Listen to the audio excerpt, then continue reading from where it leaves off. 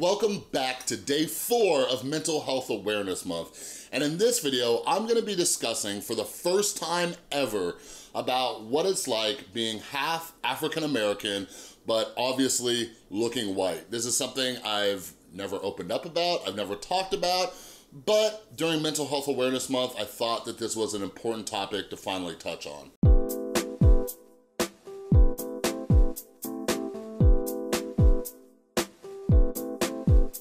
What is up, everybody? This is Chris from The Rewired Soul, where we talk about the problem, but focus on the solution. And if you're new to my channel, typically what I do is I like to take a look at the YouTube community or society as a whole, or pop culture, or movies and TVs, and try to see what kind of lessons we can learn from them to try to better improve our lives. So if you're into that stuff, make sure you subscribe and ring that notification bell. But yeah, every now and then, I just share my experience, okay? I have a lot of experience with many different things. I've talked about my mental health issues. I've talked about overcoming my drug addiction. I've talked about being a father. I've talked about relationships, everything like that. But something that I've just kind of touched on here and there, but never really gone into, is the fact that I'm biracial, all right? So I am half Black, half Sicilian, all right? And yeah, so let's start with childhood and growing up. So growing up, you know, obviously just like many of our parents, they share a lot of their stories about what it was like for them growing up. So being half Black, my dad, who is the Black one, my mom's the white one, my dad shared a lot of stories with me about him growing up in the 50s and 60s. So the country obviously was much different back then. My dad grew up on the West Coast though, but he did have stories about, you know, going down south and things like that, and him being introduced to racism and all of that, right? And my mom, she has always, since she was a child, she's just dated Black men. And her growing up during that era, like, she experienced a ton of racism. Like, we're talking like, you know, in high school and everything like that, being called an N-word lover, people beating her up. My mom has 2 fake front teeth from, you know, people jumping her back in high school. And this was, you know, even though my mom grew up in California, the central part of California is a little bit different than like once you get over to the beach side. So, you know, I heard stories from both my mom and my dad about the struggles that they grew up with, because back in the day, like, just commingling with other races still wasn't, you know, really approved of. So for me growing up, like, my parents got divorced when I was about 4 years old, and my dad raised me. I've talked about how my mom was an alcoholic for the first 20 years of my life. She's been sober for well over a decade now, but my dad raised me. And something that, you know, I experienced, but it wasn't a huge deal for me, it was like kind of embarrassing sometimes, was that when my dad would drop me off and pick me up, or we'd come to like, you know, school functions or whatever, kids would ask me if I was adopted. And I'm like, no, man, my dad's Black. Like, I just don't look Black, right? But it was something that it was just kind of embarrassing when it would happen. Like, no, I'm not adopted. But like, I don't know. That's just something that, you know, kids deal with. Like you being adopted is like a sick burn, right? So when people would ask me if I was adopted just because my dad didn't look like me, like, that was something that just kind of embarrassed me. And when I was a kid, I believe I was in like, I don't know, 7th or 8th grade, when you start kind of like trying to distance yourself from your parents and you're going to hang out with your friends and everything. I remember going to the movies with my friends, and obviously I didn't drive because I was in middle school, and my dad dropped me off, and I saw my group of friends. I remember this like it was yesterday. I saw my group of friends like in front of the movie theater, and we're pulling into the parking lot. I saw my friends. I'm like, Dad, can you drop me off right here? And my dad like stops for a second, and he asked me like in all seriousness, he's like, Chris, he's like, are you embarrassed of me because I'm Black? And like, I just started laughing my ass off at him. And my dad and I, we have a great, loving, joking relationship, but I laughed at him. I'm like, no, Dad, I'm not embarrassed of you because you're Black. I'm embarrassed of you because you're a freaking dork, right? Like, so it made me like, but that was an instance where it made me wonder, like, you know, how my dad felt, or what he thought about me, you know, growing up looking white but being half Black. But the reality is that I've always been extremely proud of my culture, of being half Black, you know? Like, my parents, you know, my family, like I was raised on like old school Motown music.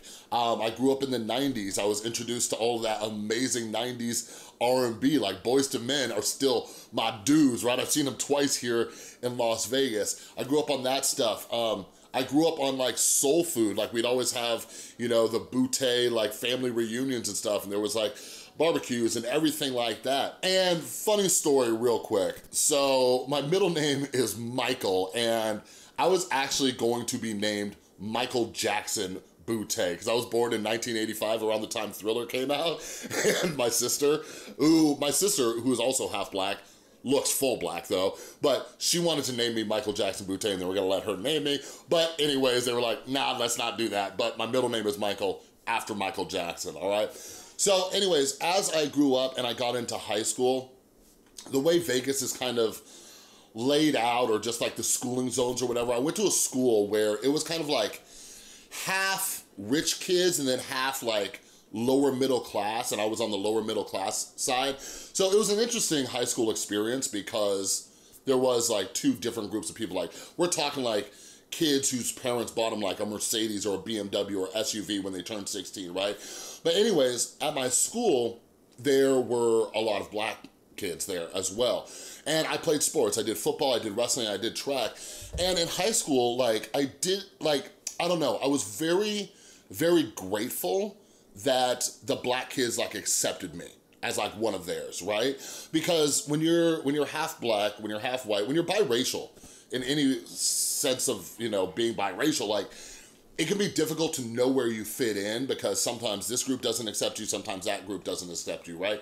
And I had a very fortunate high school experience where, like, you know, the black dudes I played sports with and everything, like they like accepted me, right?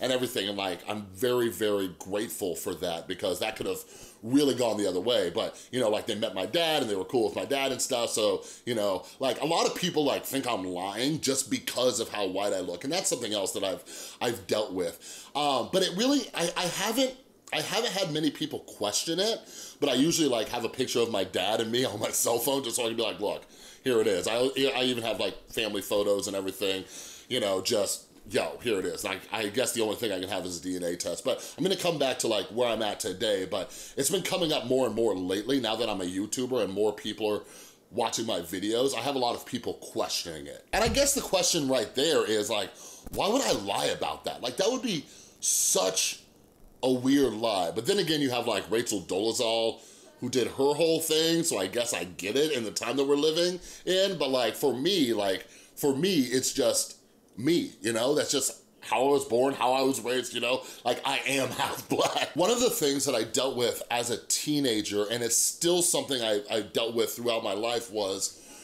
when I was a teenager, like a lot of parents and adults knew I was half black, right? And I've mentioned this before, in Las Vegas, we have a gigantic Mormon community, and not all Mormons are bad, not all Mormons are racist, you know, many of them aren't from my experience here in Las Vegas. But something that I remember hearing a lot was just like people saying like, oh, Chris, you're a good kid. You're not like those other black kids or whatever. And it's just weird to me. It's weird to me because it's like, do you think that's a compliment? Like, do you think that's a compliment where you're like talking trash about like a race, but you're saying like, I'm one of the better ones? And that's something I just remember being so confused about in high school. Like, what do you mean, right? And this opened the door for more racism that I experienced like later on in life. Like, I've always kind of seen myself as this kind of like, this kind of undercover brother. But yeah, because I look white, I've experienced a lot of racism just because people think they're talking to a white dude. The first time I experienced like direct racism, like me personally, it was after my son's mother and I broke up, and you know, I was single for a little while, and then I got back into the dating scene. And I did like online dating or whatever, but I was talking to this girl for a while. Things were going great and we were talking or whatever. And like we hung out a couple times, and like being half black isn't something I just bring up out of the gate. Like, I don't even know when I bring it up, but it's not something like, hi, I'm Chris and I'm half black. You know what I mean? But anyways, we'd hung out a couple times, everything was amazing. And one time, like during conversation, like we were texting each other, like maybe we were talking about family or whatever, and I mentioned that I was half black. And she's just like, oh, right? And like, she was racist, and I never knew that.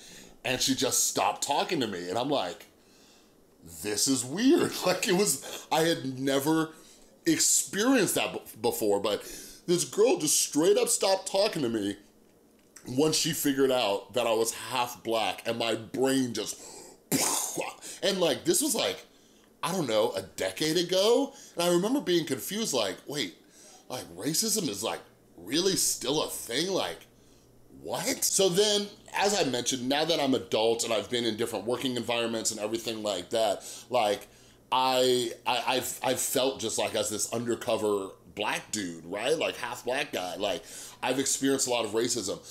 I've had people just drop in like N-bombs and everything like that all around me, and I'm just like, yo, and I gotta tell them, right? One story that always sticks out in my head was when I was working at the rehab center. You know, we had people from all over the country would fly into this rehab center. Like, I'd say a good 90% of our clients were from out of state. So you had a mixed bag of people, you know, who were from more liberal areas, from more conservative areas, from down south, from up north, you know, wherever it was. And I remember after a group, you know, because a lot of the clients would come talk to me after I ran a group or whatever, and like, after a group, this like dude, and he was like Southern and, you know, cowboy style, and he comes up to me and he's like, hey Chris, you know, I just want to say, like, you know, I love your groups, but I just stay kind of quiet in these groups because of all the, you know, N-words, and like, I don't even feel comfortable saying it, and, you know, whatever. But like, and he was saying that to me, and he just dropped it, and he starts like trying to like talk to me as like, hi, fellow white man, like, you know, those blacks, you know, whatever. And like, I was like, hey, I was like, I'm actually half black.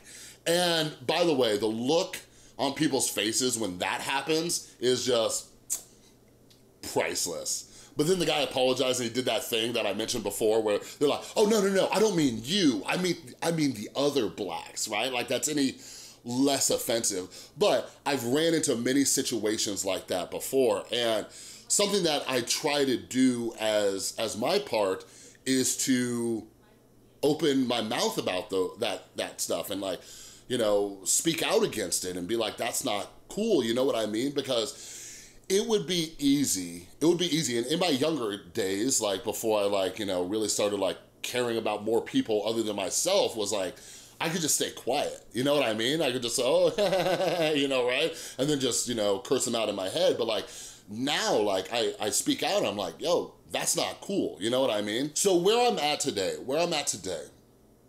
like, obviously, you know, the African-American community is something that I'm very, very passionate about, and it's something that I empathize for, all the things that happen and everything like that. But I'll be honest with you, like, it's something that I hold back on, okay? Like, I'm not looking for a pity party or anything like that, but I do hope you understand, and maybe you can offer me some advice or your comments or just suggestions down below, but I do hold this sense of guilt. I hold this sense of guilt because I see what the black community in America goes through. I see what they go through.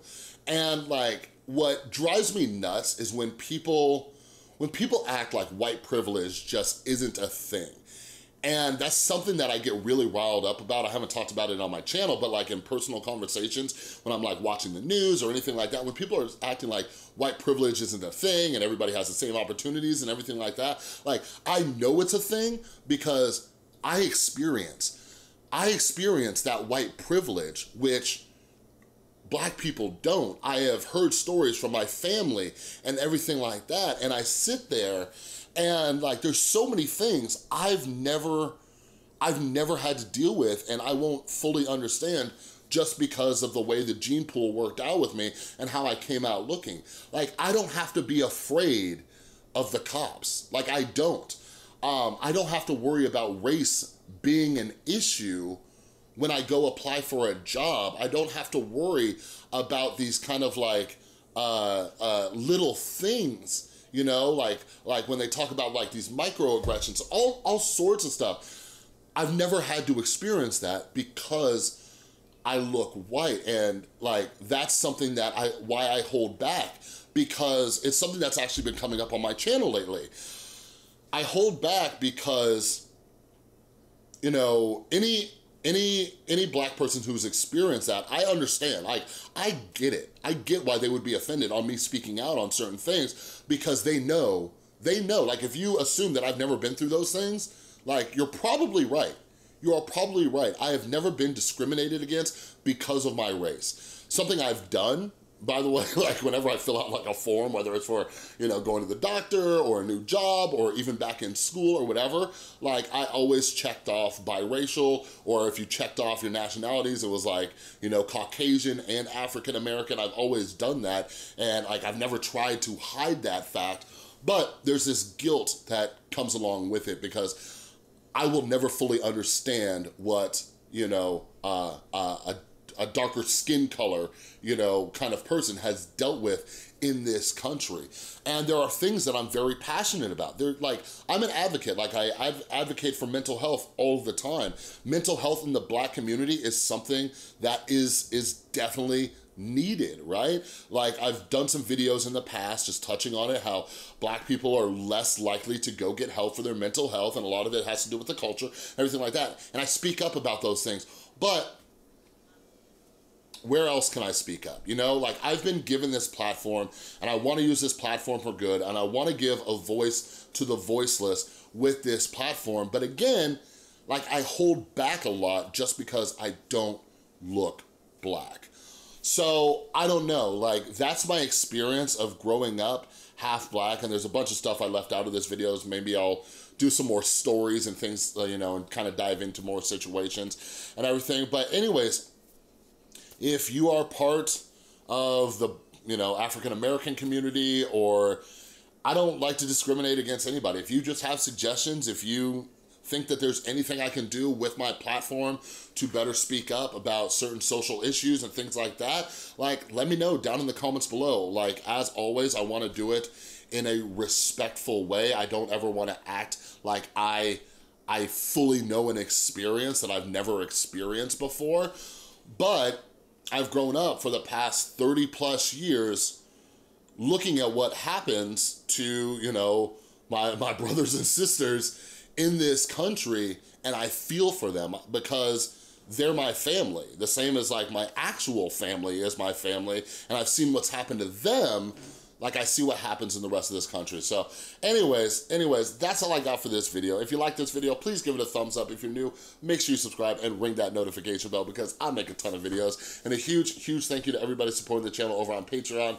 You're all amazing. And if you would like to get involved in our monthly Q&A, some other perks and benefits, help support what I'm doing here, you can click or tap on that Patreon icon right there, all right? Thanks again for watching. I'll see you next time.